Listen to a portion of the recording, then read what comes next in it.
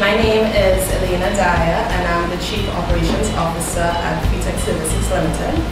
Futech Services is the English-speaking Caribbean's only SAP education delivery partner, and SAP is the world's largest business software developer. So basically, if you are trying to get training in any of the modules provided by SAP, you must come to Futech Services.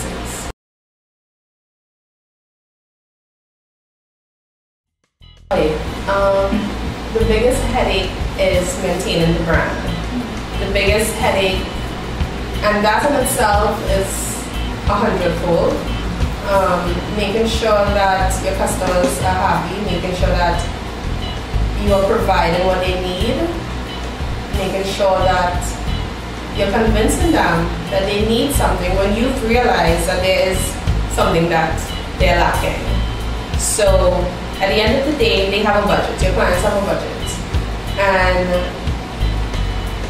they're seeing X, Y, and Z within that budget, but you're seeing A, B, C, D, E, F, G, all within that budget. And sometimes it's very hard to convince an executive team that you don't need, again, ego is a big thing, or budget constraints or red tape.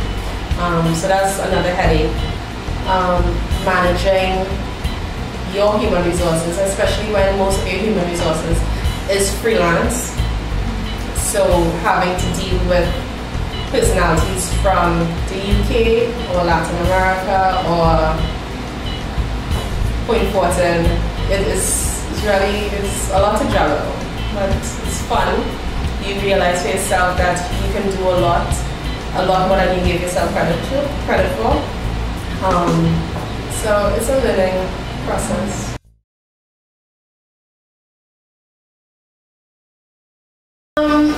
It will depend on who's asking. Let's say, for instance, a new graduate from university. This is undergrad. So you're going to, let's say, for instance, an oil company.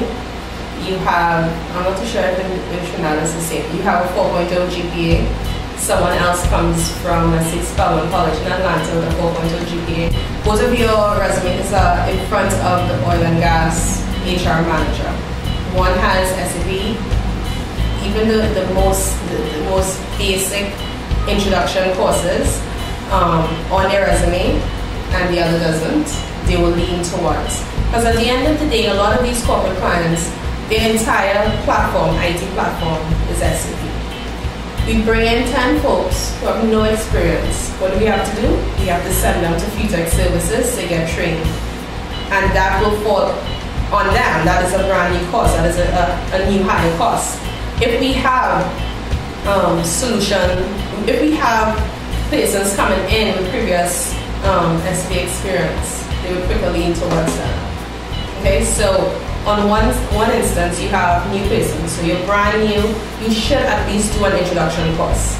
I would say a basic SAP 129, that's the navigation, which walks you through the fields and familiarizes you with the system itself.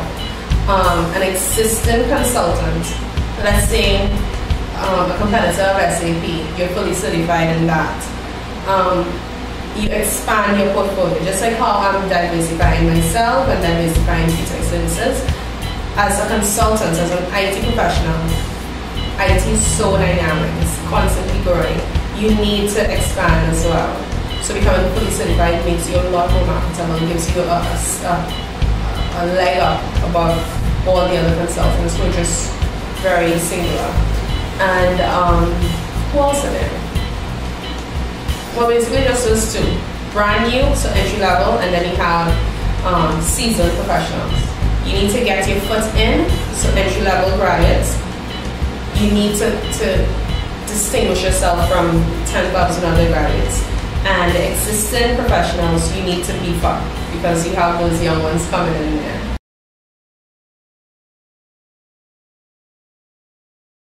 I would think the first, it was either Petrotrin or Caribbean Airlines. 12 plus years ago they started using SAP, but all of the oil and gas, Unit Trust, all of CL Financial, all of the oil and gas. And that's where a lot of these young, like the young engineers or people who deal with material management or finance or controlling, they lean towards our NGCs and Petrotrin and BP, Beach Aviation, but they all run it on SAP. The IT platform runs on SAP. Up the islands, we have Bank Holdings Limited. They do Banks Bay, but they also do Pine Hill Dairy. They have a subsidiary. They have like 7 subsidiaries or so. Red Stripe, the resorts, a lot in the islands itself. On a global level, you have companies from NASA all the way to, let's say, McDonald's. So it's quite broad. And again, 2011, everything is so online. You have headhunters who will be calling from looking for freelance consultants to place you in companies in Dubai. It's huge in construction. And a lot of folks leave Trinidad and you go there, or you have clients right down here who require consultants. I would say do not even think about opening an education delivery partner. That is my territory. No. I would say passion honestly drives. Being truly passionate about your dream, being realistic about your dream, doing the research. Do not expect to be on top of the game as soon as you get in. Familiarize yourself with the environment, be able to be up for late hours. You have to put in the work. You can't just be idealistic and expect it to be a bed of roses at first. Otherwise, you'd last maybe 6 months. At the end of the day, it's really about your drive. If you want to drive and force behind it, you need to have people there who aren't just yes men. You need to have properly researched the market that you're going into.